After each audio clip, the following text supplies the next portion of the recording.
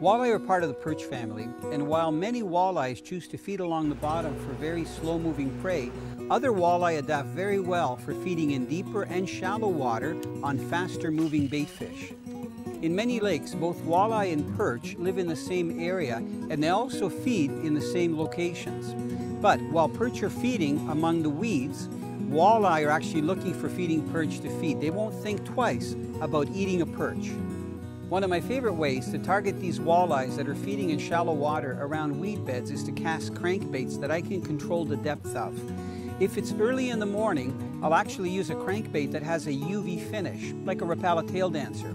I find that UV finish really sticks out, and because the walleye are hunting, they're looking for anything that has the body profile and a little bit of wobble and flash as a perch that they're looking to feed on. Before I even start casting, I actually rely on my sonar and I look for these weedy areas on my chart, and I position my boat so that I can cast to the weeds and also parallel to the weeds. Once I have a good idea where the thickest part of the weed bed is, I'll make short casts just to the edge of the weeds, just in case there's some walleyes that are trying to penetrate right into the weeds where the perch could probably be feeding. After that, I make some casts parallel to the weeds a little bit longer.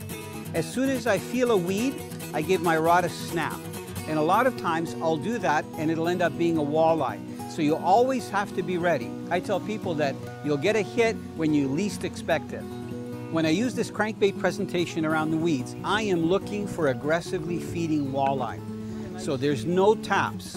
Either the fish engulfs the bait and it kind of feels like a weed, but then it's a dead weight and their head starts shaking, or it's a hit like a muskie or a pike and you've got a fish on. As soon as you do that, it's really important that you keep the pressure on and steer that fish away from the weeds.